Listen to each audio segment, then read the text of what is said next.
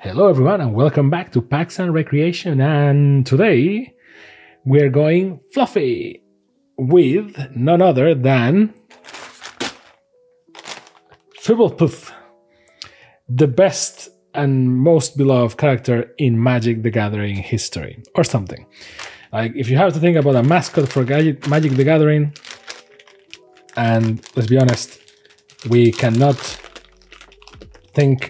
use the Black Lotus as a mascot. I mean, we can. Well, the Black Lotus is a symbol, not a mascot. What is the closest thing that we have to a Pikachu in Magic the Gathering? Well, I would argue theFblthp. And this is a theFblthp Premium Zippered Gamer Pouch for dice, tokens, and other accessories. Did they need to call it gamer pouch? Well, it is for playing games, but we all know that if you call it gamer, it automatically makes its value a lot better. Now, we will discuss this in a second. Let me get some die, or some dice, technically.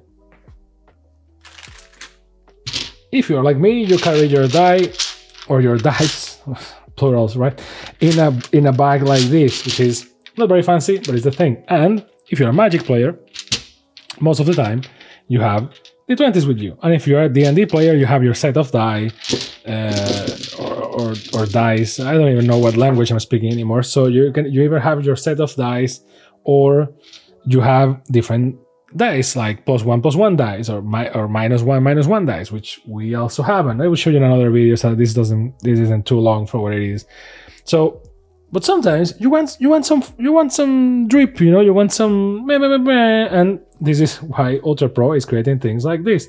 So this is a pouch that technically you can put in your bag, hanging like this, which is great because it's theFblthp, and this is great. And it's not only a plushie, because mind you, it's very fluffy. It's like it's an actual plush, but it has a pouch, so you can just open theFblthp and put some die in here. Now, how many die can you put in here? It's awful for me to say die as I put my fingers inside theFblthp, but not that many apparently. So these are normal Magic the Gathering sized D20s, the ones that come with bundles. Although most people use these, they don't use the oversized D20s, which are these ones. So 1, 2. How many did we put in here again?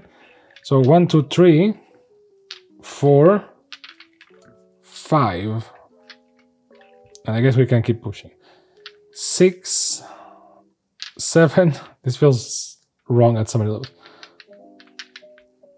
8. Maybe one more. 9. Can we get it to 10? I think we can. 10. 10 oversized D20, the ones that come with bundle, people. So, can it close? No, I think that the limit is 9. I don't want to force theFblthp more than he's being forced already. So 9 is also kind of a straight. Oh, there you go. But he has a lump, so I guess that 8 is the magic number. 8 oversized D20s is the magic number for theFblthp. And obviously, the less you put, the better concealed this is. Now, in terms of quality, mind you, I have gloves, but you can tell by how it gets marked when I pass my fingers. Like, the material is okay. It's pretty good. It's Wizards licensed, UltraPro. Like, this is the official thing, the real deal. In terms of the making of it, you can see like no weird stitches showing. It's kind of there, you know, fairly decently. You can see that you can't see the stitches when you pull. And yeah, you can just hang it from your bag like this, and it just looks cute because it's theFblthp. Now I have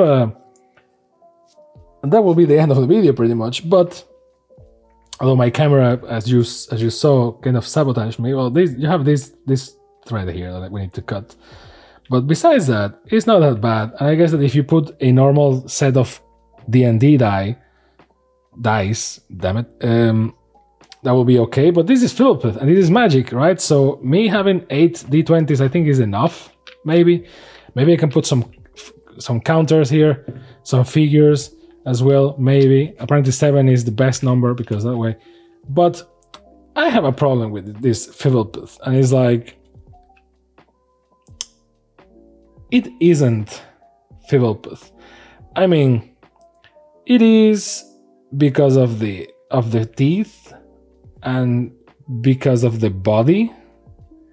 You can say it is FBLTHP, but let's be honest here. If this didn't have this tag hanging, this could be Mike Wazowski from Monsters Inc. This could be any troll or ogre. This can even be the troll from Harry Potter. Like, there is, like, I know that it's a plushie and that's why they made it this color, this, you know, happier green, but FBLTHP to me was always more like vomit green, not so much Monsters Inc. green.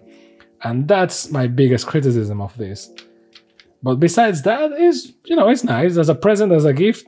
It's okay, and you can have it hanging from your bag, and, you know, it's difficult for it to get stolen. I mean, it can get stolen, but at least, hey, they have to break it, I guess.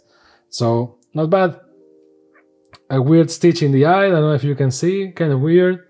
But besides that, it's good. You know, novelty, kind of present, stocking filler kind of thing. And it fits comfortably 1, 2, 3, 4, 5, 6, 7. 7 Magic the Gathering oversized D20s. And maybe 8. Actually, it fits 8, but it's kind of rough. And 10, it gets a lump. So there's that. Let me know in the comments if this really looks like FBLTHP to you, and if I'm pronouncing that right also, and or if you prefer another putrid color.